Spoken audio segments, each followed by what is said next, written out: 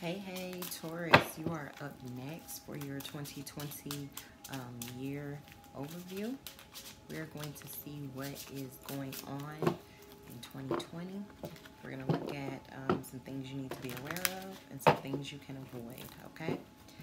Please don't forget to subscribe, share, comment, like, all of that. Also follow me on all of my social media platforms, please. Everything that you need will be in the description box, okay? Alright, let's get started. As always, I like to use my butterfly oracle deck. Okay.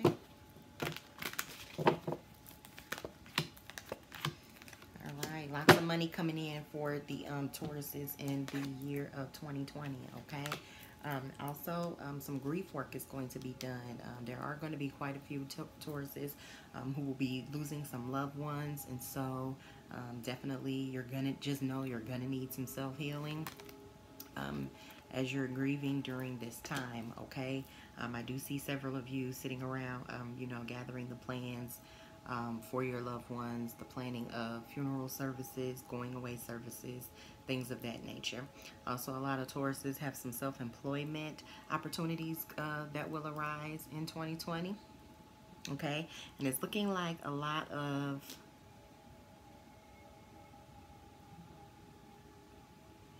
it looks like some interior decorators. I'm feeling like there's going to be some of you that are Tauruses, and again, remember this applies to your sun, moon, and your rising. Looks like some of you have quite the feeling and the urge to just go ahead and start your own employment, self-employment with, and I'm seeing interior decorating. That can be painting, that can be you know, anything essentially just involving the home.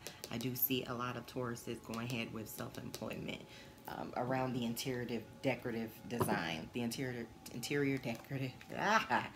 decorative designs. Okay, so that is some things that you can look forward to. Now let's see what are some things you need to be aware and what you need to avoid. Okay. And then we're going to pull this straight from the tarot. All right, Spirit, what are some things that Tauruses can... Uh-oh, cards are falling out for you. A lot of beggars in 2020, Spirit. I mean, a lot of beggars. So Spirit is saying definitely beware. More cards are falling as I shuffle. Oh. Yeah, a lot of beggars. Okay. A lot of beggars, and then you're also going to get some people that are going to be offering whatever it is that you feel, but it looks like some of you are going to be a bit skeptical on what you want to accept from people. There are certain things that you are just not willing to accept. That can be in the form of materialism, that can be in the form of feelings. There's just some things that it looks like you Tauruses are not going to be so accepting from people in 2020. Definitely a lot of beggars to come your way, so avoid just being very giving. It looks like, you know, the year 2020 is mainly just working on oneself. It's not meant for you to take care of and work on everybody and feed everybody. It is definitely meant for you to work on yourself this year. So I believe the same as the Capricorns as well that I just did. So same for you all, Tauruses also. And even though you will be pulling in coins, great amounts of coins in abundance for you in 2020, just does not mean that you have to overgive.